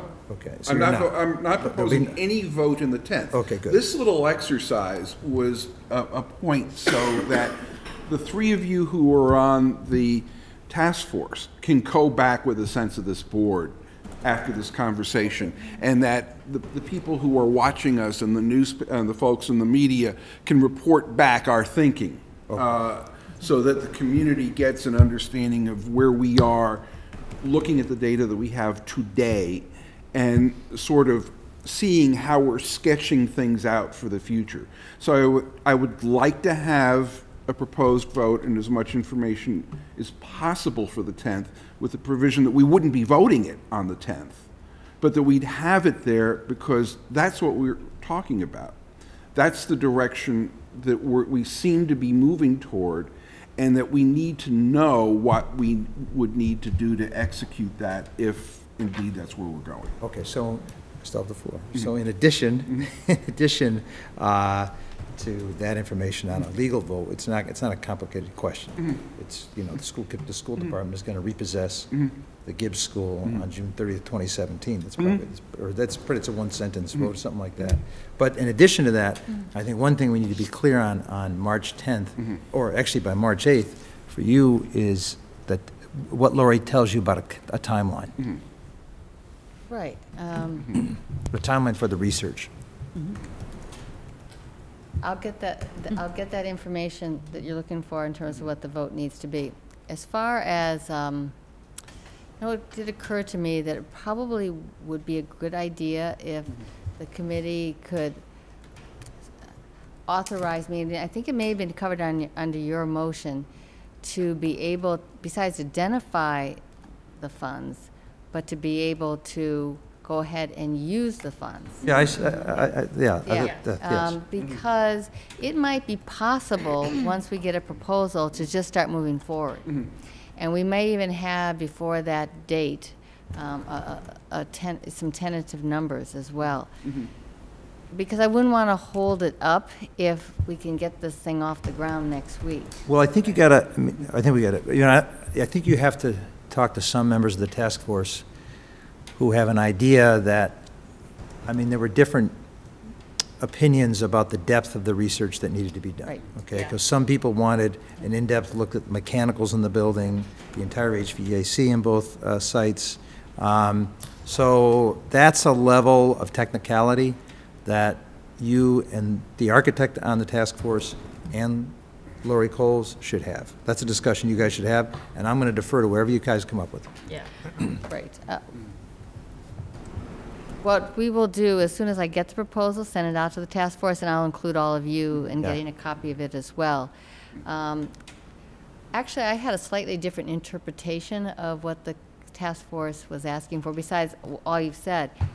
I had the interpretation that go forward and get this done and report back. That was my interpretation of it, and so Maybe I check moved with on the it very tech. quickly I to would start moving this, check. get done. I do not think that's, That I was thought not, they okay. wanted something along the HMFH type reports that took forever, because that's what John kept Inside, saying. yeah. Yeah, right. Is like, he was saying, this is gonna take, because they all thought it was gonna take hundreds of thousands of dollars and weeks and weeks of procurement and time. And that's why we wanted to do it ASAP, because in order to get it done before June, so that we could make that vote, No, that's sorry. why it wasn't just a, But if it doesn't, and we can get what what satisfies the task force, right. can I move So forward? it seems like Yes, what you we can, need but I is some think- clarity Okay, from hold the on. task force. Hold on. I think you need to talk to the task force. You need to talk to the chairman of the Permanent Town Building Committee who raised this question and get clarity from him, and maybe do a conference call with the chairman of the Permanent Town Building Committee and the architect from HMFH and you to make sure you're all on the same page, because he drove that part of the discussion. Right. Mr. Hayner. I support letting the superintendent go forward with only one caveat, that going forward, there is some maneuverability for us from when we decide which way the programs are gonna go. That's all. Oh, yeah. Oh, in terms, oh, yeah, I mean, That's all. That's different, Just want to that's make later. that clear, that's all. grade configuration is really Secondary, secondary to the whole process. yeah. You know, All I'm concerned with, if that is part, if somewhere along the line, whichever study we're going with, if that ends up being part of the study, it has to have that flexibility. If it's not part of the study, you indicated earlier that 90% or 70% of the building is going to be the same, whether it's one or multiple grade, but there may be some difference. If that's not a consideration, I'm an educator, I'm not an architect by any means. No. If that isn't a factor in the thing, then I have no problem. And I It think, won't be. I think as- remember, configuration is ours, it's not the task force. Right, but if that study comes back and the study is only addressing one configuration, it's gonna be hard for us to make a decision. I don't think, you know, If we're it isn't talking a about, factor, we're talking about renovating the same amount of square feet, no matter how we divide up the rooms a little Then I bit. misunderstood, because I thought that Dr. Bodie indicated that there may be more rooms if it's a multi-graded program Little rooms. as opposed to a It'll be single grade. configured differently, but with the same building, right? Yes. Yeah, so that's not the issue. Fine. That's not the issue. Okay. And we're not gonna cede our authority on that. I'm not suggesting we are. Yeah. Can I just make a comment on that? Go ahead. I don't think that it would impact at all this level of study. Where it will impact is the next, when you actually have to do the schematics on it. Nobody's expecting that this study is going to be the schematic drawings Right. of either proposals. It can't be, because then you're into hundreds of thousands of dollars. That wasn't the intent, I didn't. No, that that's was definitely not the intent. Yeah. John Cole suggested a similar program to what we did for Stratton. And that was a significant cost to do that study, and it took a considerable amount of time. That's where John was coming from the other night. And I didn't hear it. We all left there with different ideas. We came to a consensus, but what we came to consensus with, I think we came out with different thoughts. Okay, Dr. Allison Ampe. I just wanted to point out that I understand we're going out for 3 studies, and that I think we could suggest that they don't all have to be done at the same time, and we should tell them which one we want done first. I'm thinking it's Gibbs, but maybe it's Thompson, I don't know. Anyway, Good idea. we should be thinking about that. I like that. Well, the one, all right, so should we talk about the elementary school now? Go ahead. Really, this has all been about Addison. All right. I still recommend that we add 6 classrooms onto Thompson. And the schedule is this, that if we're going to have that building, the addition completed in September 17, we would need to begin construction, and so have everything ready for construction by late November next year. It takes 10 months. That's inquiring about this. So the next step in Thompson, actually, would be to begin the design process. And this is the issue, because this is where we're going to have to go out in a bid format, because the design process is not going to be under the procurement limit. It may be that the other will not either once I get a proposal back. It might not be, but right now it's hovering there because I know how much we spent on Stratton. So we're going to have to go out for design, and if we wait to town meeting to identify the money, that might be a little late in getting going on it. So that was actually one of the suggestions from Mr. Tosti, is that we look at where we could, the school department could find money in its budget to go forward with that process now. And that was also part of the offer. Can we work with you on this? So that I don't want to really put a number on it, but we're talking about we're talking in the hundreds of thousands, a couple $100,000 on this, going into that. Now, one of the things that was helpful to know is if we get a debt exclusion on this, that the money that we expend can be replaced. So that's good. I'm not sure what the process will be, but there's an intent that that could happen. So I would like to go forward and get this process going. Now, the reason why there's some hesitation in going full steam is that members of the task force want to be sure that the numbers that we're going to see at Thompson and Hardy are going to actually be the same as the McKibben numbers and justify this. And they want to wait until the fall. But if you wait until the fall to begin the whole process, it's not going to happen in the time frame we want.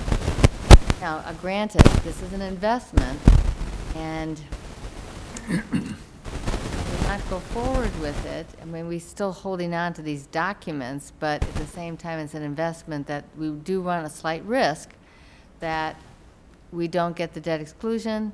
I don't think we're going to have an issue with the numbers, frankly, because the McKibben numbers were spot on East Arlington. But that is a risk. And the question I have for you tonight is whether you are willing to give me the authorization to go forward with this process financially. Mr. I've Thielman. had my hand up. I'm sorry. The chair can, Go ahead, sorry.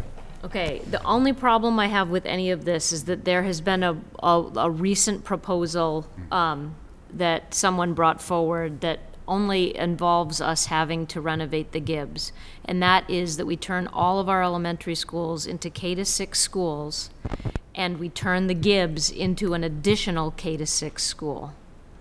It solves both problems. Where do we put the extra grade? In the school, in the elementary school. You redistrict so that now we have the Gibbs as another K-6 school, which is where the problem is anyway. So now we have 3 elementary schools in that end of town.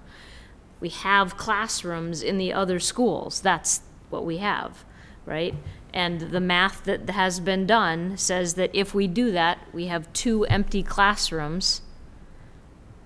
And I don't know anything educationally about how that is, but that is another option, and it means that we don't need an addition to Thompson, but we do still need to renovate Gibbs. So I still think that that option, which I know it's very high level right now, it was just an accounting of classrooms and kind of, high level thinking about, if you put this many 6th grades in these schools and you then turn the Gibbs into another K-6, if that's what you can do. But I don't know if that's possible. I don't know if that's, but again, if we're thinking about costs and how we need to move forward, I just want to make sure that idea was out there. Can you forward that document? It was sent to the To you guys, task it force wasn't- people, yeah, yeah. Just for the rest of us. Send it on, but the one thing that we note is you do have open classrooms at Stratton and Pierce, but Brackett, Bishop are well over their design right now. And Dallin. Right, and Yeah. so it's a massive redistricting of Yeah. students to make sure that you fill the schools that are, right, so a lot more Bishop kids end up pivoting into East Arlington. Ooh, that's huge. But it's an idea. It's an idea. Mr. Thielman. So, my intention of the vote that we took earlier, the motion included Thompson. Yeah. So my understanding of the vote was that you had the authority under that vote to do what you needed to do in terms of finding out the cost of a design of the Thompson. So my vote, I think it was pretty clear in that. It was all three Yeah, things were included. you did specifically state all three schools in your vote. Now, regarding the proposal to go K-6, have 8 K-6 schools in the town of Arlington, that is I wasn't here when the district went through this conversation about whether or not to have a 6th, 7th, and 8th grade in the middle school, but I read a little bit about it because I got elected in 2003, wasn't that far away from that, and I learned a lot about it in that time, and it's felt like, from what I read and heard, years of conversation about whether to make that move. So to all of a sudden go from a middle school model back to a K-6 model, it requires research, reflection, and lots of participation by lots of people in the town. So while So does pulling out the 6th grade and having it separate. That's Well- also breaking the middle school model. Yeah, well, let me yeah, but I think there's... No, it's similar, very More similar. consistent. It's more consistent. Also, I mean, Needham has done it well. We can look at what Needham's done in the 6th A lot of grade. towns have K-6s too. Yeah. And K-8s. Well, but I mean, to embark upon a K-6 conversation, I mean, how long would it take to really do the research, think about it among faculty and staff? I don't know. In a district this size? It's not so much the research, it's the discussion that would need to happen, and redistricting. Couple it's years to well, redistrict. Redistricting for the limited amount that we did took a long time and a Yeah. lot of participation. It would take it would be a massive redistricting to Redistrict all do at once. this, Yeah. for sure. Because you're correct that only 2 of the schools have extra classrooms. And in fact, it's not even clear as we're going through some issues around Stratton whether we really will have 3 because of some other issues that come up in terms of specials. So they will be really tight to assume that they could have 2 classes at Pierce. That would be 6th grade. That part I think is fine. The 3 at Stratton may be a little bit more problematic, but the other schools would not. So there would be a massive redistricting in order to do this. It would be a substantial change in curriculum. One obvious one would be world language. That would change for sure. Now that may change anyway in a split in some respects. It's a time issue, and if the town wants to engage in this, the issue is what are we going to do the year after next at Thompson? So, yeah, I mean, I think the K-6 question is a school department and school committee conversation. It is. The big issue, if you want to do K-6, it still doesn't, we still have to have Gibbs. Yeah. And you can engage in that we can still go forward with everything that we need to do to get Gibbs ready. But I will say that if it's a K-6, it would be a different schematics than it would be if we were going to do a the middle school age. So in order to move forward with that in any kind of timely way, could you have that decision done and ready to go by the time they have to do schematics and construction drawings this fall?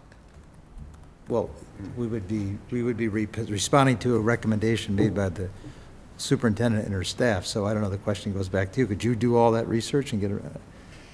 we could do the research. That us doing the research isn't the issue. Can the town have that level of discussion and consensus? Look how many options have come forward with just the recent discussions, and how much went on with redistricting. I think it's a very narrow window. So let me just make one last point, then I'll yield the floor, Paul. So of all of the things that we have to do in the town of Arlington, which is a new high school, a middle school, a vote on the Minuteman, $36 million, $40 million expense to our town. Modulars, the least expensive thing is a $3 million addition to the Thompson Elementary School. It's the least expensive item. So I don't want to hold that up because we have so many bigger challenges ahead of us. That's where I come out. It's the least of our problems financially, and it's the least costly option for the voters. It's small potatoes compared to what we're going to do over the next few years. So I don't want to stop the Thompson conversation, and I just don't want to stop it. And I don't think there's time to stop it. Because I think if we go down this path, the addition won't be built. And I think that would be a shame. Right. I think if we go down this path, we run the risk of losing the override because we'll get people so angry with us. Well, there's that too. Yeah. Ms. Starks. I think that, you know, I agree that we need to, I just feel like we haven't, I disagree that I mean, I'm worried that we do the Thompson, then all of a sudden then we have to do the Hardy, and then we have to do, that's the real problem, is that we are, yes, I know that the Thompson has to be done, but we are running so fast and so furious to do that we are still not looking at the big picture. The big picture is that it's not just the Thompson, that then it's going to be the Hardy, and then it's going to be the Bishop, and then it's going to be something else. And so, yeah, it may be the cheapest, it may look the cheapest, but I think it's the tip of the iceberg. It is the tip of the iceberg on the elementary schools, and the elementary schools need a bigger solution. And I'm not necessarily behind this K-6 idea, I'm just saying that it's another way to think about it, and it's another way to solve the problem. And it's just as big and just as, you know, I don't think that it's that easy of a decision, the decision we have to make about what we're gonna do in the Gibbs. You know, whether it's 1 grade or whether it's 3 grades, whether it's middle school, whether it's K-6, whether it's whatever it is, none of that is going to be easy, and you're not going to have a town-wide consensus on whatever you do. So saying that, you know, I don't think this is any harder of a decision, I just think it's a different decision. Mr. Hayner. The other night, the consensus we came to was to do a study, and all 3 schools were mentioned. The idea was for credibility going to the town for the vote on this. There was an understanding that night from both parents and other people that this was going to be a delay in basically having kids stay possibly an additional year in modular units. But the credibility factor to get it passed was perceived by those involved, even understanding that extra year for kids in modular units. To get it passed the first time was important. To go off, educationally, I'd love to have it done as fast as I can, and I would support that. But before we even go that route, I thought we left with a united consensus. From what I'm hearing, just from the 3 of us, we perceive different things. And I'm not knocking anybody else. I know I would be most important. We can get along. So we always find a way to come to consensus, even when we disagree. I don't want to lose the other 3 people that were at the table the other night by saying that we might be jumping the gun. That's all. Okay. Dr. Seuss. Yeah, so the K-6 model would be harder, I believe, because we would have to do redistricting all at once. We wouldn't have an easy redistricting people coming into kindergarten. We would have to be like, this is it. You know, everyone under the age of whatever has to be redistricted. So I think that would be actually really, really hard for the town. And I guess I agree with Dr. Bodie that we don't have enough time to prepare the town for that. And I agree with Mr. Thielman that we can't risk delaying the Thompson addition. I do want to stress that when we took the vote about the addition, though, we didn't just take a vote on the 6 classrooms. We also took a vote on looking at expanding core-space issues, which may involve the existing envelope. I mean, it might mean reconfiguring the gym/music space, but I don't want that to be lost in the discussions. Okay. That's a possibility. Yeah. I think we've talked this out. Anything else under the superintendent's report? Yes. Yes. I think nothing this time, for sure. Actually, I wanted, let me just mention one great thing, and then I'll turn it over to Laura to have her talk about the park presentation and some other issues around professional development. We just got word yesterday that our technology teacher at Addison, Gary Blanchette, has been notified that he is going to receive the International Technology and Engineering Educator Association National Excellence in Teaching Award in D.C. Awesome. Wow. Excellent. It is excellent. It's quite a recognition. So that actually is happening next week. There was a little bit of a, I'm not quite sure what happened, but I think they sent it to the wrong email address, I think. But we're not sure. But at any rate, it's tremendous, and I just want people to know that. We're going to get a press release out probably tomorrow. So would you like to talk about the park? So we've had 2 meetings thus far for parents regarding the park. One was just for the Bishop Elementary School because they're going to do the test online. And then last evening we had a presentation at Thompson where we had about 85 parents to discuss it for the schools that are going to do the paper test at the elementary. The presentation, I think, was well received. There were a lot of really good questions that were raised.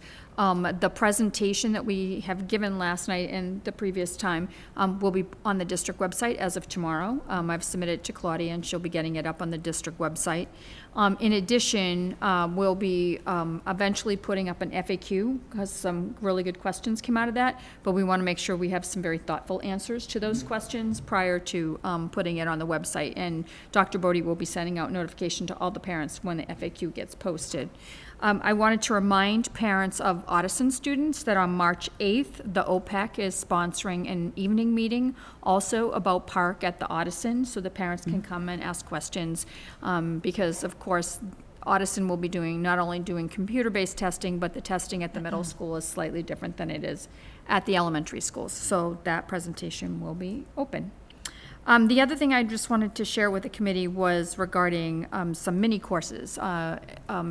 The certification requirements for teachers has changed, and they now have to have 15 professional development points for working with special education students, along with 15 professional development points for working with ELL students for those teachers that did not sit for retail.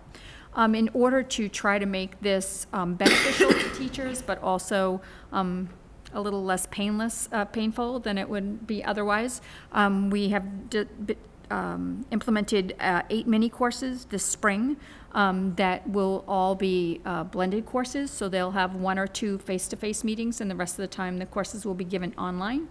They'll be given by our staff. We're going to have 3 courses working with ELL students, primarily working with giving the reading instruction and writing instruction to ELL students and also helping them with their academic language development. And then 4 additional workshops working with SPED students, again, around reading and writing, and also setting goals for students that are achievable and helping students figure out what they need to do to work towards those goals. And last, we're going to add, this is not required for certification, but it's something that we thought was very important. We'll be adding a mini course on cultural competency that will also be run by one of our staff members. Mr. Hayner. The mini courses that are required, is it a one-time thing? Or are they going to have to be redoing it like this? Every 5 years, you have to have 15 PDPs dealing with ELL students and 15 PDPs. Would they be different, or would it be just a refresher? Could they be taking the similar course? you know, I don't believe that those things are checked that carefully, but I really couldn't say. This is for those that did not take The ELL ones are for those that were not required to take retail, so. Basically the art, music, PE. PE, world language teachers were not required. Those folks didn't need to take one for certification. Basically the specialists in the secondary, would be secondary for the most part? Yeah, secondary if they have certain subject areas. So it's 15, and how many PDPs will each one of your mini courses? 15. Oh, it'd be just one course, thank you. Yes. Awesome.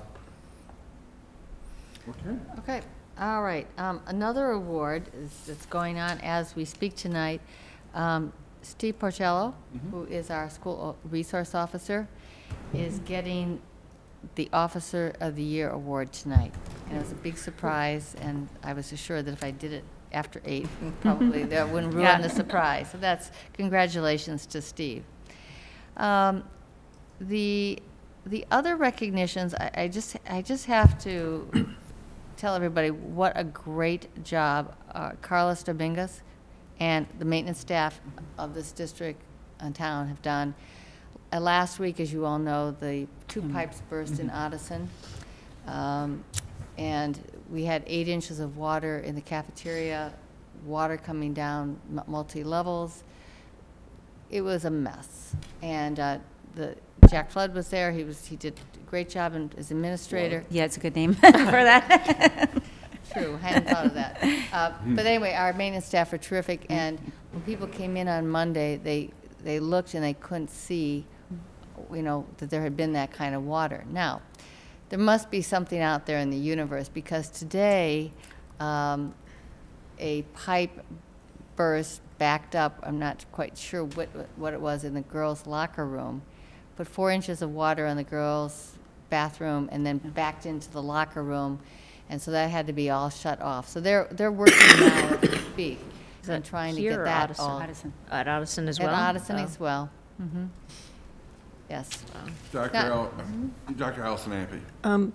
Can you just clarify for us, at this point with the new facilities department, did kind of taking care of the buildings over the vacation, did that come under facilities? Does that come under us? And were people... us, okay, and were people were, okay, but people were checking on the buildings through the freeze and stuff? Yes, they were. In fact, well, it's true that the custodians and maintenance are still in our budget, but their supervision and organization of their schedule is all under the facilities department. Okay. Yes.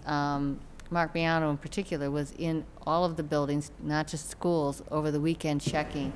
He also has it set up on a computer where he can do sensors. And there was a number of problems he found that he was able to come in fact, really early mornings, 1 in the morning, to fix before they became a bigger problem. For some reason, and we don't know what the reason was, the sensors at Addison did not pick up the flowing water. He is looking in to find out what happened in that case. But yes, they had been over the weekend checking the buildings because everybody knew it was going to be a deep freeze. Right. Okay, great. So. I'm glad that we're doing that, because I know, you know, we've had a couple breaks now in the past, Bishop or Pearson and the high school, and we needed to start doing more checks, and I'm glad to hear that we're doing it. Well, we have more checks, but it was also set up on a computer. Yeah, no, that's great. Yeah. Too, if it works. Well, yeah, it sort of worked. Didn't work as well as we would have liked it, but they did a terrific job, and so I want to say thank you to all of them publicly. I know you were finished talking about this whole issue, but I do want to. Oh, Kathy, we're doing all right, so well. Just one thought that you need to think about. And that is, over the years since we have gone from that model, we require all the teachers to have certification in their field. When you go to an elementary model, our teachers in the middle school do not have an elementary certification. That would be another area that we would have to really look at and just. Need to put that out there because that's not actually insignificant. Okay. Dr. Allison Ampe. Beating the dead horse. I ran numbers on the idea, not having seen the proposal that we were given, but just looking at how many students we have, how many students we have in 6th grade, how many classrooms there are, and I'm coming out with, using all the classrooms, 21 students per class, which, yes, we could fit everybody in, but that suggests there's not much extra space, and that's not allowing for significant growth anywhere. So that would work today, and it'd work tomorrow. Right. But in a year or 2 years, we're going to, even if we did this massive redistricting to spread everybody out around, it's not clear to me it would continue working. We would still have issues with space constraints. So. Good. And Hardy is an issue we have to deal with. Yeah. Okay. That's it. Consent agenda, all items listed with an asterisk are considered to be routine and will be enacted by one motion. There will be no separate discussion of these items unless a member of the committee so requests, in which event the item will be considered in its normal sequence. Mr. Hayner. I'd like the field trip pulled. Field trip is removed. Approval of warrant 16117 dated February 11th. A total warrant amount $454,833.40. Approval of minutes, regular meeting, February 11th, 2016. All in favor? Aye. Aye. Opposed? Unanimous. Consent agenda. Now we have before us approval of the trip, AHS MASC Student Council Hyannis, March 9th through 11th. Mr. Hayner. I think the trip is fantastic. I have just one question. As far as attendance, how will those students be marked regarding attendance? It works like field trips. You will have an excused absence. And students over the years have had to make decisions about which field trips they go on, because there's 6 that they would have in the high school before they would have to sort of justify their case before the dean. I just want to make sure that the students themselves know this Oh, they before, know. so they don't get in trouble. Thank you. Okay. Motion to approve the trip by Mr. Hayner, second by Dr. Seuss. All in favor? Aye. Opposed? That's unanimous. Subcommittee liaison reports and announcements. Before we go on to the subcommittees, I just want to make an announcement that there are now 16 Minuteman towns who have approved the new regional agreement. Excellent. Wow. 6 of these towns voted to leave the district. Boxborough, Carlisle, Lincoln, Sudbury, Weston, Wayland. Dover elected to stay. So that's where we stand. We go from if everything pans out the way it looks, we're going from a 16-town district to a 10-town district. Mr. Hayner. 2 questions. I assume they're smaller in population as far as... Yes. Yeah. And the second question, does the agreement that's going forward change with our proportion of the vote now that or is it still a percentage? Well, it's a percentage, but it will be a percentage of a smaller number of towns. So obviously, the weighting would be increased by the amount that's being pulled out by the departure of those Fine. Thank you. 6 towns. It's just simple change of the denominator, change the numerator, a little math. Policies and procedures, Mr. Pierce. Thank you, Mr. Chair. We're going to be meeting on Thursday of next week at 8:15. We're going to be meeting with our school policy council.